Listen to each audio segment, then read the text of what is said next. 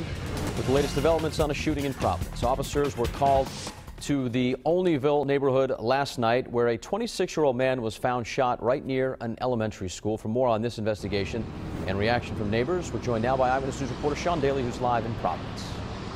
Yes, Patrick, we're here at Providence Police Headquarters, where detectives are investigating the city's latest shooting.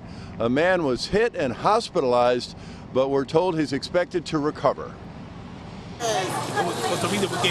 The police got the call shortly after 6 o'clock last night. Witnesses heard gunshots fired here on Florence Street in the Olneyville section of Providence. For me, it's like firework, like a little package or a firecracker. You know how you do it, go 26-year-old Alfredo Delgado was taken to Rhode Island Hospital and treated for a gunshot wound to his lower body that we're told is not a threat to his life. The police found shell casings across the street from the William Debate Elementary School. Unfortunately, it happened after school, not during school, because if it was like earlier during the day, kids would be out playing and everybody be walking around.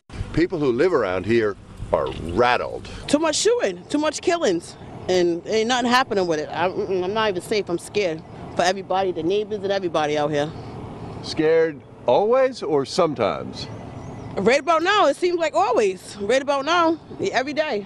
Yeah, scared. Always? Always. Including right now, this minute? At the second, yeah. You see me keep looking back and forth. You don't ever know what's going to go by. Do you feel safe around here? I stay in the house. That's the only way to be safe. Anytime I'm outdoors, I'm not safe.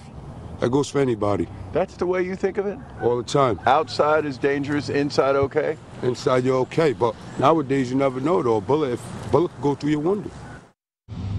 So much for the holiday spirit. Fear running deep right before Christmas. Live at Providence Police Headquarters with the mobile newsroom, Sean Daly, Eyewitness News.